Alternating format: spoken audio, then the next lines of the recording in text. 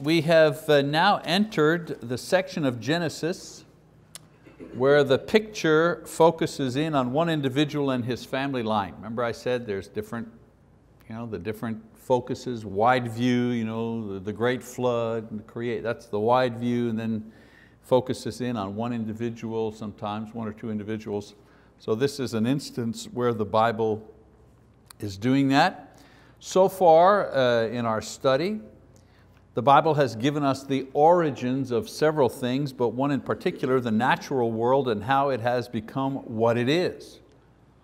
So we've read about the creation, and we've read about what took place back there that has brought us to the point where we're at today with the environment the way it is and the weather and so on and so forth. Like we've mentioned before, climate change started at the flood and continues on to this day.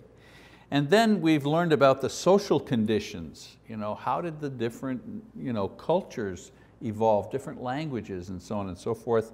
And we've traced that back, or the Bible does, to the Tower of Babel. So we've had these kind of wide views, big picture episodes that we've talked about. We've seen that the environment has not changed other than to continue its rate of degeneration. And the social situation has not changed either.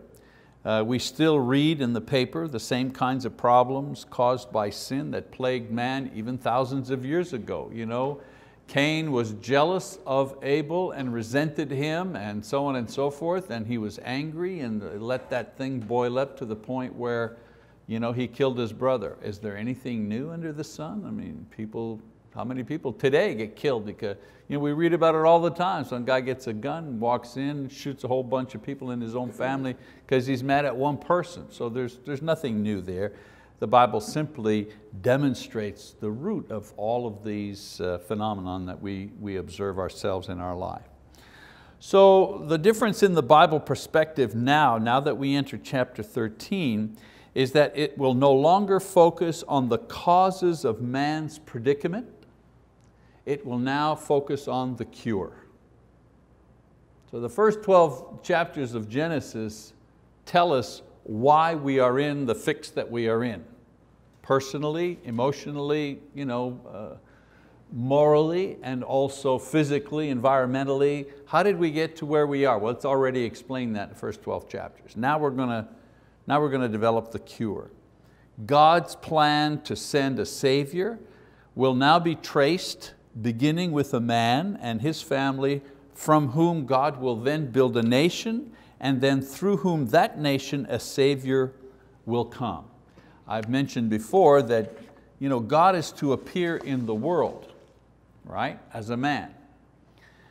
The question is, what kind of man is he going to be? What nation is he going to come from? Is he going to be one of the nations? Which language will he speak? And so on and so forth. What customs will he have?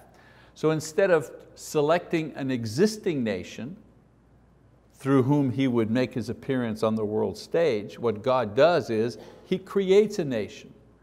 He creates a culture. He takes one man from Ur and He says to that man, from you, I'm going to create a culture, a nation, a history, a language, a people, a religion, laws, a history, customs, everything will be created from this one man. And the objective of this will simply be to provide a historical stage upon which the Son of God can make His appearance. If we remember that, if we remember that that's what's going on here, then we're able to kind of fit all the pieces of the puzzle together in the Old Testament. The Old Testament is simply the story of the creation of that nation and how through that nation God preserved it through the centuries so that His Son could appear on a historical stage. All right, so last week we introduced this man, this individual, and we followed his first steps of faith. His name is Abram, and then later it was changed to Abraham.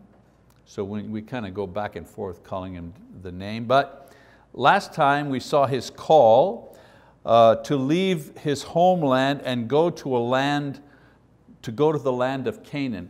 God is going to make something new out of this man. And so what does he do to shake off his own customs and his own religion? He puts him in a place where he doesn't know anything. He doesn't know the customs and so on and so forth. He isolates him. Okay? That happens to us too sometimes. You wonder, you feel out of sorts, you feel like you're in the desert or you're dry spiritually, and you wonder what's happening. And a lot of times what's happening is that God is isolating you. He's kind of working on you. It's as if, that yellow ribbon that goes when they're working on a road there and they put up the yellow ribbon. It's like when God takes a yellow ribbon and He puts a yellow ribbon about us, and it's like God is at work here. He's doing something with us. And a lot of times we're trying to break through that yellow ribbon and get back on the old road. And He said, no, I'm not finished yet. I'm doing something with you. Stop. Your babies, your little babies, and you're saying, would you stop moving so I can get your pants on and get you dressed and ready to go, and they're moving around. Well, we're like that with God. We're trying to run ahead, or we're trying to fix the problem, or we're trying to give Him the answer, and He's saying, would you just kind of hold still for a minute? Just let me do what I need to be doing here. All right? Same thing with Abraham. Then his test of faith in Egypt, where he actually failed to rely on God for help and protection. God calls him, tells him to be faithful. Oh yeah, sure, I'll be faithful. And then the first time something happens, boom, he relies on himself. He goes to Egypt to get food, because there's a famine. And he gets himself into trouble, right? He lies about his wife and the Pharaoh. He gets crossways with the king, so on and so forth. And then of course, God rescues him anyways, in order to, not just to protect Abraham, but to protect the seed, right? Because the seed is going to come through him. So today we're going to continue with Abram's journey and his relationship. This time we're going to focus, last time close focus on Abram and the king. Now it's Abram and his nephew Lot that's traveling with him. So let's go to chapter 13 and we'll read verses 1 to 4. So it says, so Abram went up from Egypt to the Negev, and he and his wife and all that belonged to him, and Lot with him. Now Abram was very rich in livestock, in silver and in gold. He went on his journeys from the Negev as far as Bethel, to the place where his tent had been at the beginning, between Bethel and Ai, to the place of the altar which he had made there formerly, and there Abram called on the name of the Lord. So he leaves Egypt right after the fiasco with the king, and he goes back to the land of Canaan. You notice he goes back more wealthy than he went in. He's a rich man. He still has his wife. She has not been violated by the king. He still has his family, his nephew Lot and their people, but now he's a wealthy individual. The problem is that he has wealth, but he doesn't have a clear conscience. That's his problem.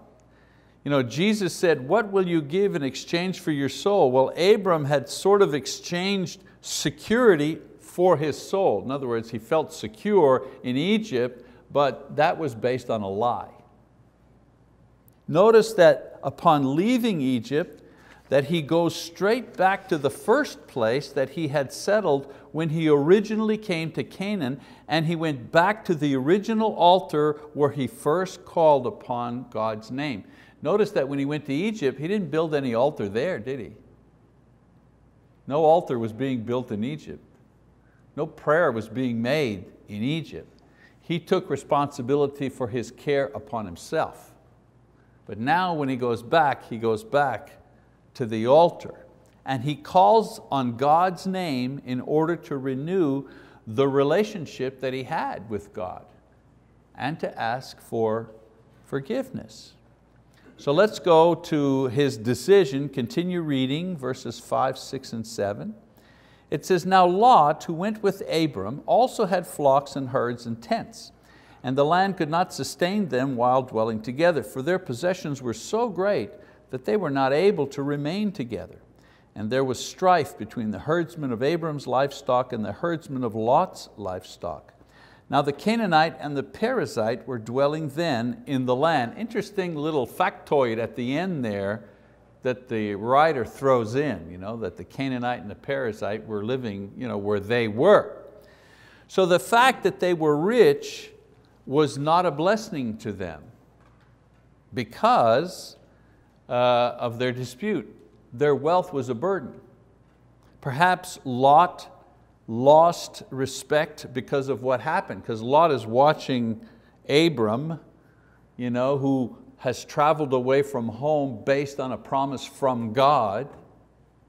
Now he's watching Abram, how Abram is acting, the lie that he has perpetrated here. Perhaps Lot has lost respect. Perhaps their wealth weighted them down so much that it motivated them to settle somewhere other than remaining mobile, because God wanted them to remain mobile. Perhaps materialism breeded competition and self-interest. Well, that couldn't be, could it? Money certainly couldn't cause any problems, right? Has money ever caused problems in your family? You don't think money causes problems? Wait till the reading of the will. Then you're going to find out if money causes problems in a family. So the Bible says that eventually they couldn't dwell together peacefully because there was competition, and the competition was for resources. Animals eat food from the land. So the competition caused strife between their servants and also produced a bad witness before the people of the land. Notice now why the writer puts in the Perizzites and the Canaanites were there. They're observing these people from somewhere else who are wealthy people, obviously, quote, blessed by their gods, and they're observing how these people are acting with one another. Now Abram has learned a lesson about making a proper witness before non-believers. He's learned his lesson in Egypt. And so he offers to solve the conflict. So let's see how he offers to solve this conflict. So Abram said to Lot, please, let there be no strife between you and me, nor between my herdsmen and your herdsmen, for we are brothers.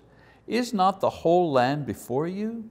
Please separate from me. If not to the left, then I will go to the right. Or if to the right, then I will go to the left. Lot lifted up his eyes and saw all the valley of the Jordan, that it was well watered everywhere. This was before the Lord destroyed Sodom and Gomorrah. Like the garden of the Lord, like the land of Egypt, as you go to Zoar.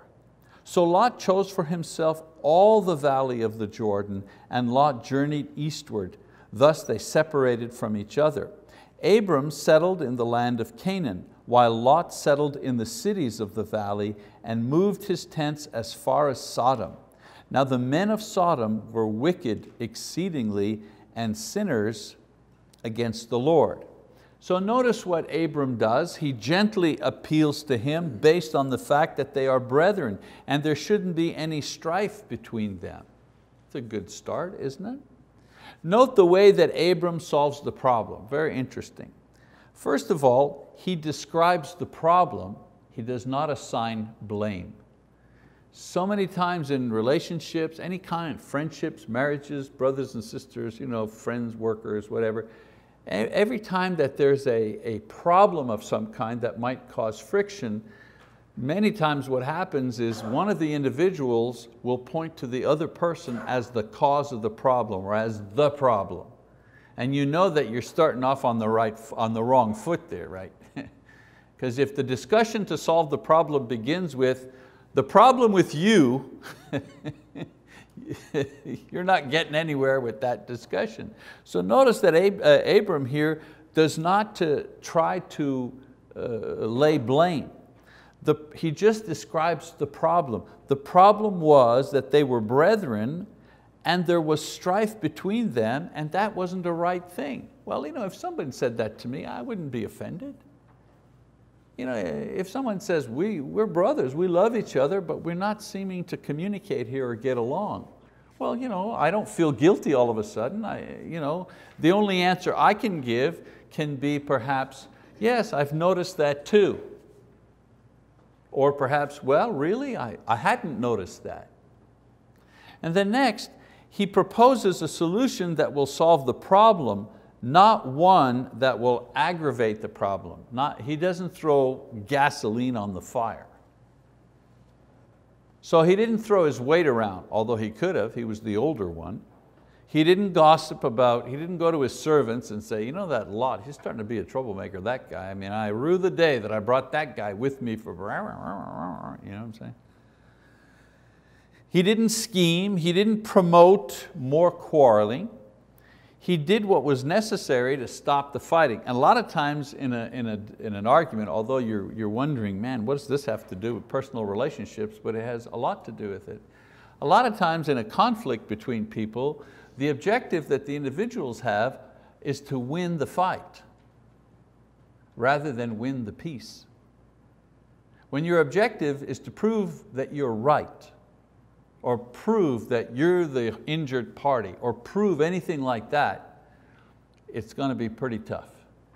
The first objective should always be to win the peace, to find peace somehow. Because you can't resolve conflicts if there's no peace. You just make it worse. It just keeps, I've done counseling with people who have said, we've been married 27 years and we've had the same argument for 27 years. You know, we change the variables around, you know what I'm saying, but it's always the same argument. And sometimes it's like, he thinks he's smarter than me, and then it's just a variation of that. So you see Abram here, he strives to win the peace here, to stop the fighting. He also allows Lot to take what he felt he needed first and trusted God to provide for himself. Again, in a debate, a lot of times, the self-talk is, well, if I let them get away with this, they're going to think I'm soft. They're going to think they can walk over me every time, blah, blah, blah, right? So what he offers Lot is a deal that Lot just can't refuse. The problem was having enough land to support their livestock, and Lot was given the choice of how much land and where he wanted it. And even notice the way that Abram speaks to his nephew. You ever hear you ever break up, if you have children, you're a teacher or your own kids and they've had a fight and they've said nasty things to each other, or worse still, have struck each other and this and that, and you've explained to them what's right, what's wrong, blah, blah, blah, and they say, okay, now John, I want you to apologize to Mary, and the apology goes something like this: sorry. You know what I'm saying? The words come out, but the feeling's not there. So when you're looking at Abram and the way he's dealing here, you don't get the sense of that, do you? He said, look, we're brothers, If you want this, I'll go over here, and if you want that, well, I'll go over here. I'm ready to accommodate you. So he gives Lot the choice. Now let's look at Lot, okay, and Lot's decision. The Bible says that the land Lot chose was to his eyes like the Garden of Eden. Because when he speaks of the garden, it means the Garden of Eden. And think now, his ancestors may have even spoken of the Garden of Eden, right? That oral history going down from generation to generation. And then he says, or like the lush area of Egypt, which they had just left. The land also had established cities as well. So he chose all of the land and separated from Abram. Once again, it seemed on the surface that Lot chose well and served himself advantageously. However, if you look a little closer, this is what you see in Lot's decision. First of all, disrespect. He displayed disrespect since Abram was his elder and should have had first choice. In other words, when Abram said, if you go left, I'll go right, and right, left, the proper response for Lot would be, thank you, my uncle, you're very gracious, but please, you go first. You go first. But he didn't do that. Secondly, he displayed selfishness. in that he made no offer to share any of the fertile land with Abraham. He wanted it all. He also displayed a lack of spiritual wisdom because he was purposefully interjecting himself into an area that would be a temptation to him and his family. You know, the Bible specifies that the cities there were wicked. At first, it says, he pitched his tent near the cities, but we know that eventually he was living in the cities. And I see that a lot of times with members, other brothers and sisters, the decisions they make so unspiritual. Hey, I got a new job, really? Yeah, and I'll be making 15% more than I'm making now, and yet where are you going? Well, it's just a little town in South Dakota, somewhere like that, but they're making a ton of money there, we're just going to move there. Is there a church there? Well, no, there's no church there. Oh, really? Yeah. So you're going to move, you and your kids are going to go to this place now, and you're going to make a lot of money, but there's no brethren there, nothing? Well, short-sighted decisions. Putting yourself in the middle of something that challenges your faith. He also displayed foolishness in wanting to go it alone and not seeing the security that existed in remaining unified with his only relative and the only believer in that land, separating himself. And all of this is done for what reason? To promote his wealth, to promote his well-being. And so we go back and we see what happens with Abram. God renews His promise to Abram. We pick it up in chapter 13, verse 14. It says, the Lord said to Abram after Lot had separated from him, now lift up your eyes and look from the place where you are, northward and southward and eastward and westward. For all the land which you see, I will give it to you and your descendants forever. I will make your descendants as the dust of the earth, so that if anyone can number the dust of the earth, then your descendants can also be numbered. Arise, walk about the land through its length and breadth, for I will give it to you. Then Abram moved his tent and came and dwelt by the oaks of Mamre, which are in Hebron, and there he built an altar to the Lord.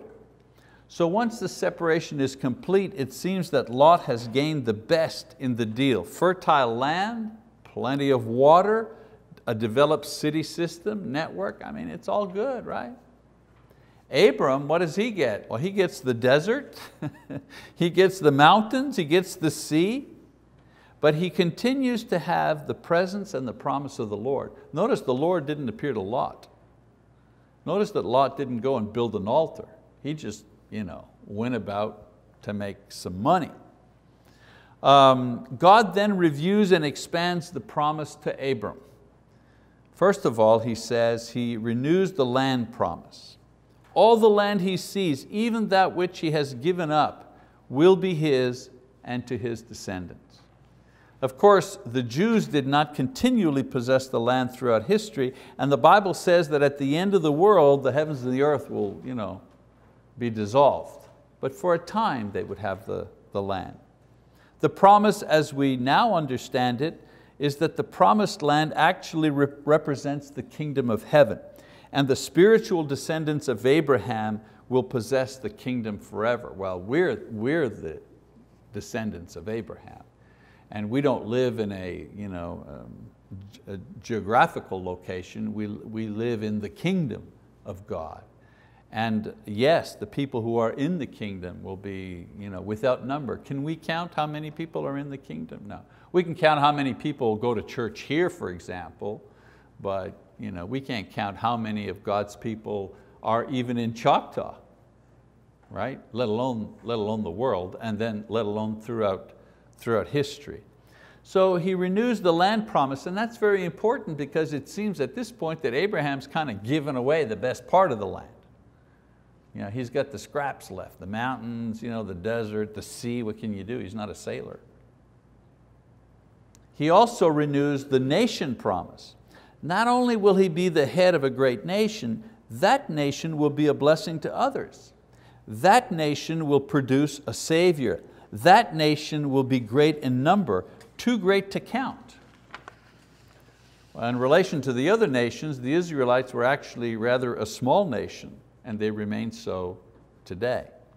The promise, as we now understand it, in the light of the gospel, refers to the spiritual descendants of Abram, those who are spiritual Israelites through Christ.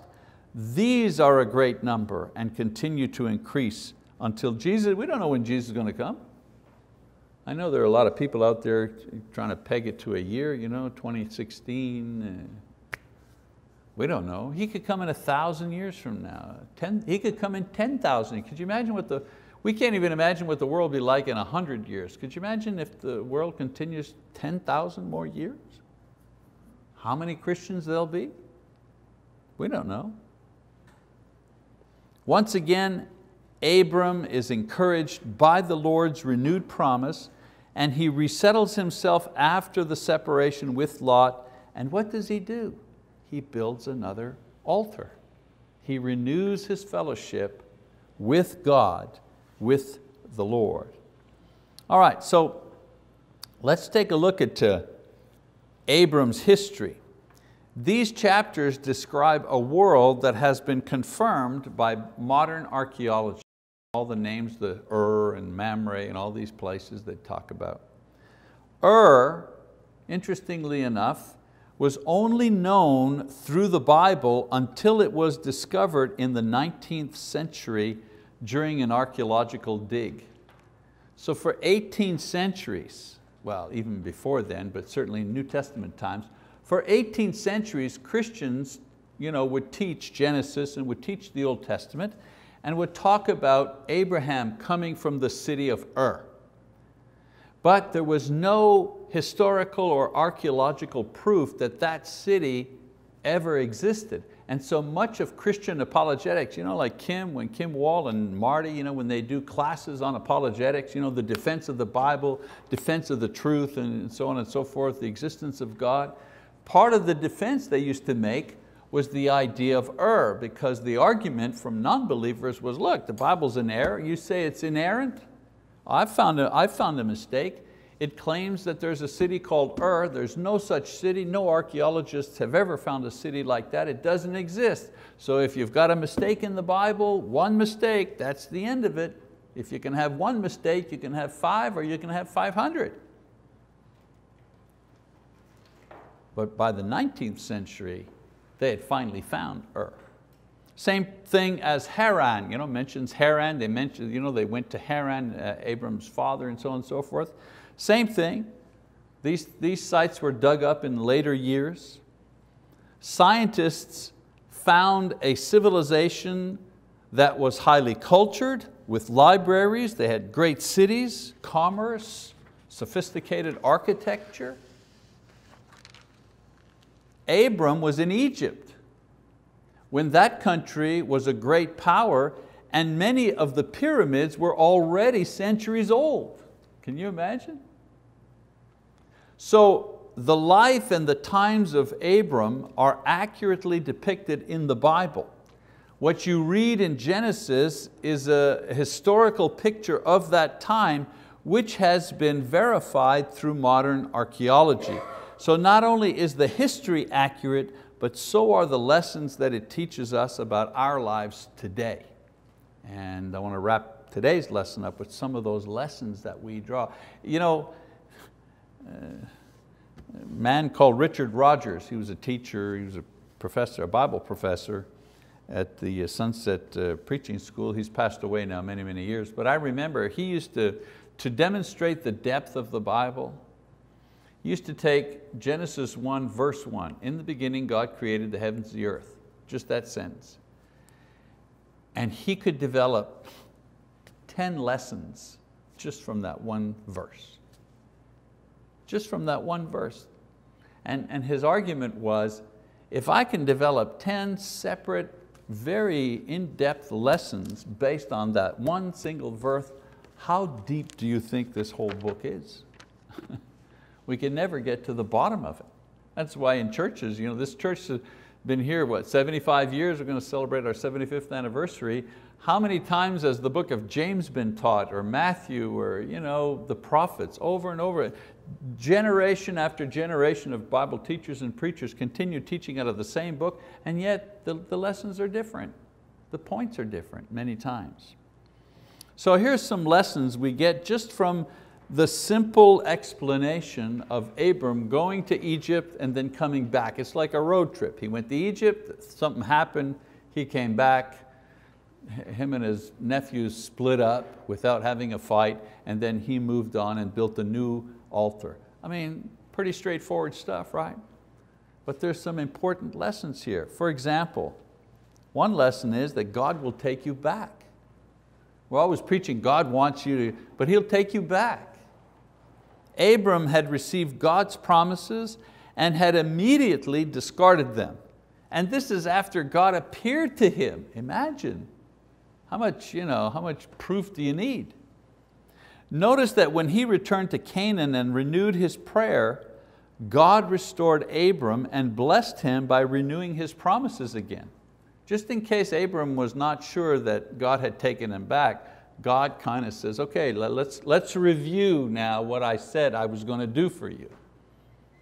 We sometimes feel that what we've done many times is so bad or so repetitive, and I think I think I need to stop there, because I don't think there are any axe murderers in our congregation. Maybe there are, I'm not sure, but I don't think there are some big-time criminals in our congregation.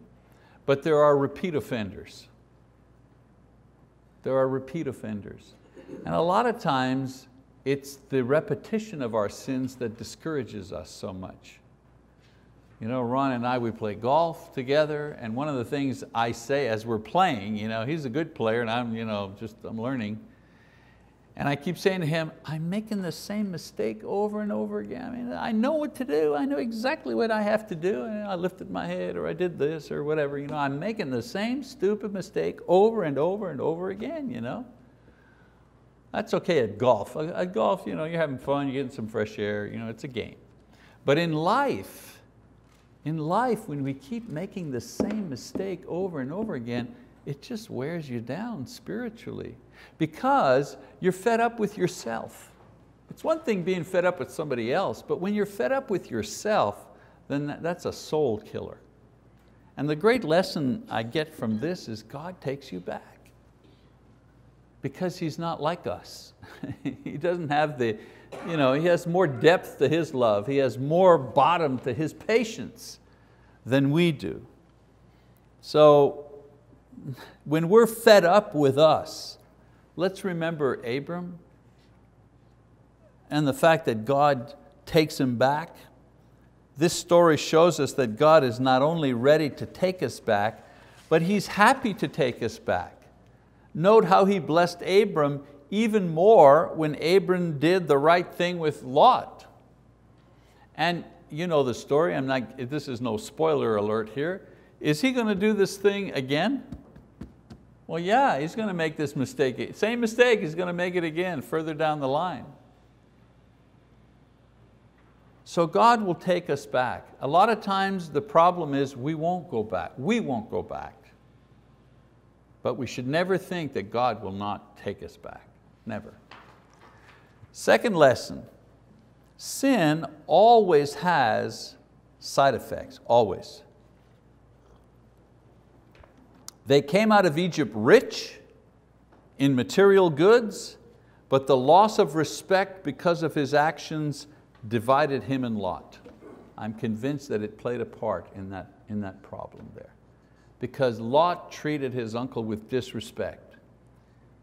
And you wonder why. Where did he lose that respect?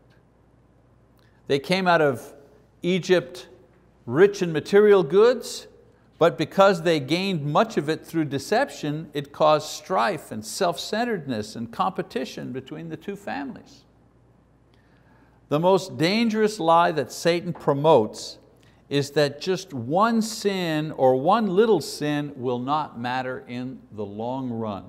How many people have ruined their lives because someone said, go ahead, try it. What can it hurt? Or they said, why not? The best reason to take kids to VBS and to bring them to, I'm preaching to the choir here, but let's get it on record, let's get it on tape. The best reason to bring these children to Sunday school or Bible camp or whatever, the best reason is that they are going to learn the answer to the question, why not? When they're with their friends and their friends say, let's do this or let's try that and this is cool and whatever, you know what I'm saying? And it's not too clear and the question that comes back to these young people is, why not? Well, the answer they should answer that question from within, from God's word. Why not? Because this is a sin, because this is wrong, because lying is a sin, because sexual impurity is against God's way, and so on and so forth. There has to be an answer to the why not.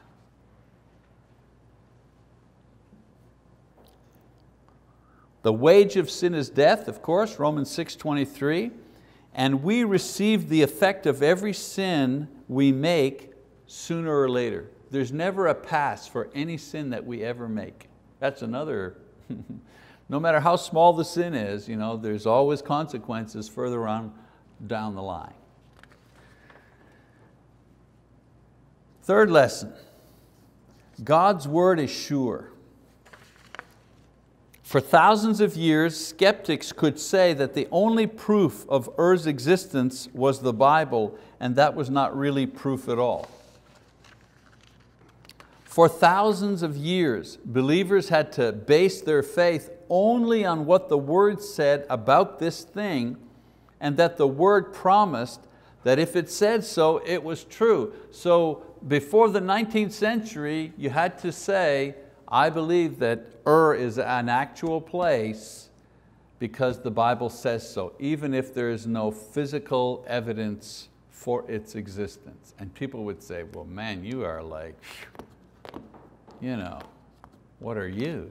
You're a child. You're a child. You're foolish. You're basing a belief on zero just because this book says so. Again, in the 19th century, scientists proved that this word of God was accurate. The skeptics were wrong and believers were justified in their faith. Now, I think that God helps our faith along with these types of discoveries, from time to time, and I'm glad for it. It's great. However, there are a lot of things in the Bible that remain strictly matters of faith.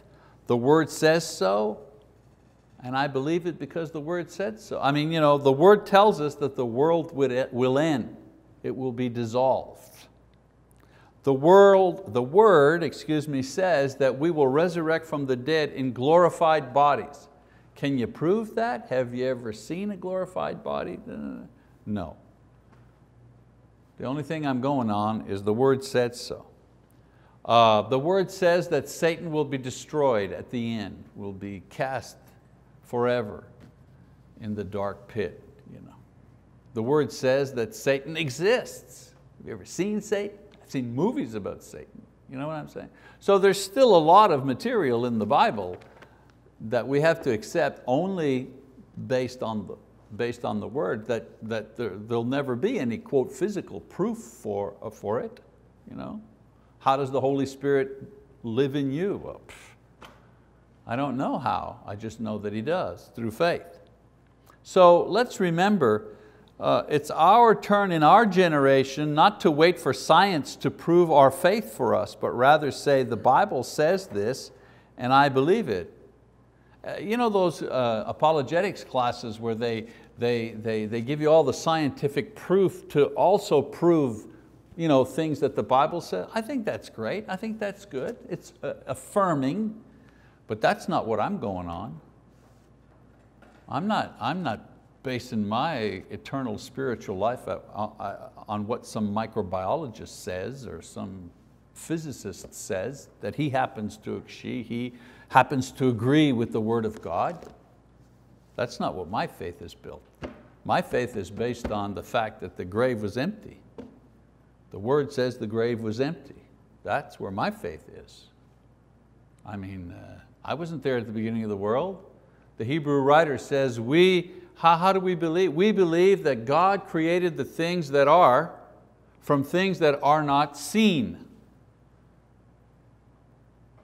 So you can have 100 classes on creationism and so on and show all the physical proofs, and that's great. That's faith building, that's terrific.